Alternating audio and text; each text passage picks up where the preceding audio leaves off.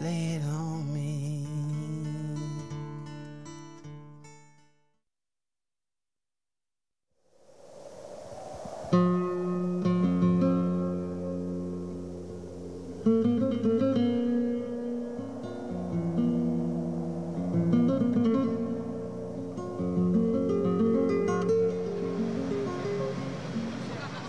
Some years ago, we started having a series of conversations with some of my friends in Latin America. Through an amazing process of revival, we saw probably millions of people coming to Christ. But at the same time, we were seeing our nations is still in a mess. An amazing level of corruption, injustice, the level of poverty.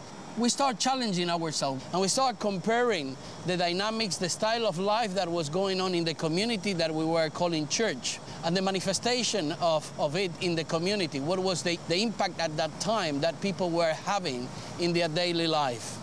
And we come to the conclusion that something was really wrong, that if we continue in that way, we will never be fulfilled the main purpose of the Great Commission, that is to see nations being discipled.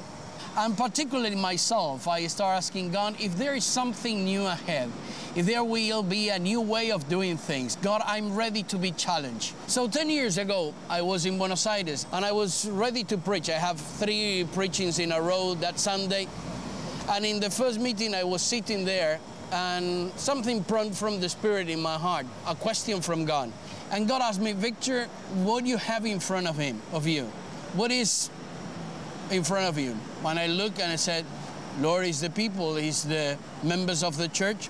Probably there are some visitors coming today. And he asked me why they are here. What is the main reason? What is the priority that they are here? And I said, Lord, probably the majority of them, they are looking for satisfaction of certain area of need. Some of them are looking for healing. Other ones that have some economical problem and asking for your blessing. Other ones are seeking for a word of directions to their life. And then God asked me, Victor, and who is going to reach their needs? Who is going to satisfy their needs? I said, you, Lord. And he asked me, you're sure? I said, yes. And he asked me, Victor, if I'm going to satisfy these people, what you are doing on the platform? I said, well, Lord, I'm supposed to be a channel. I'm supposed to be your word, to bring your word. God will have an altar calling to the needs, calling people to come with their needs for prayer.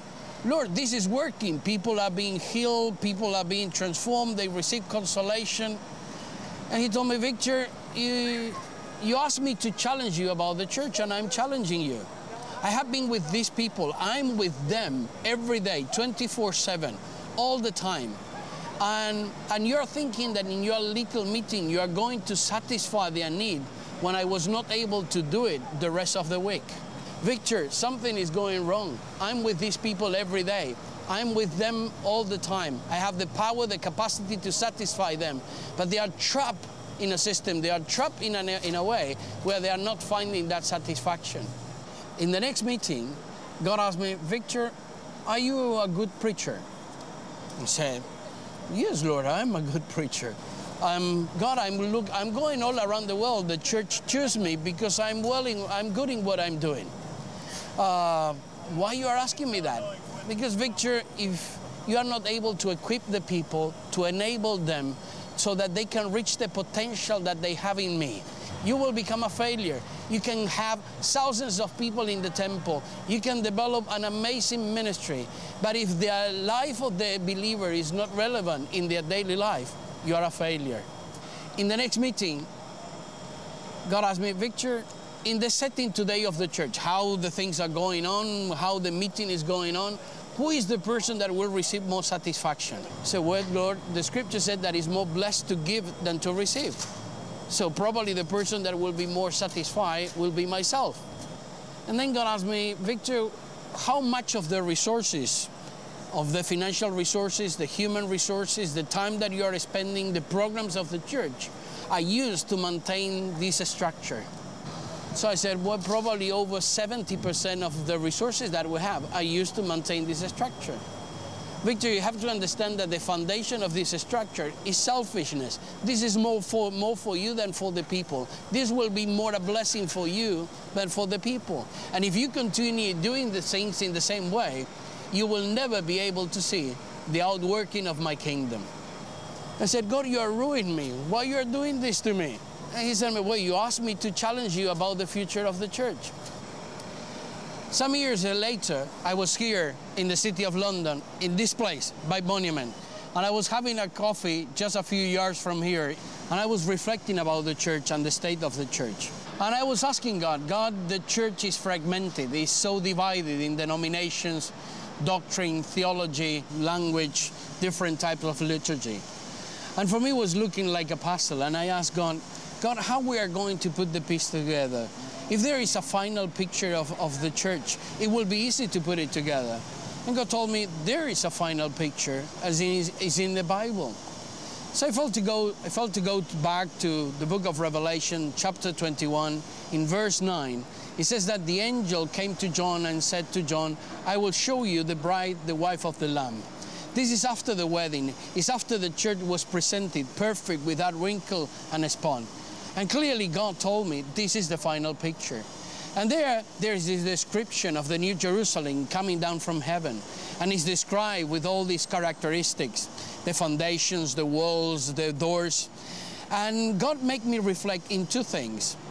One is in chapter 16, it's talking about the structure that rule in the New Jerusalem, that will rule the final picture of the church. And there is a geometric formula that said that the width, the length, and the height is the same. That is the structure of the cube.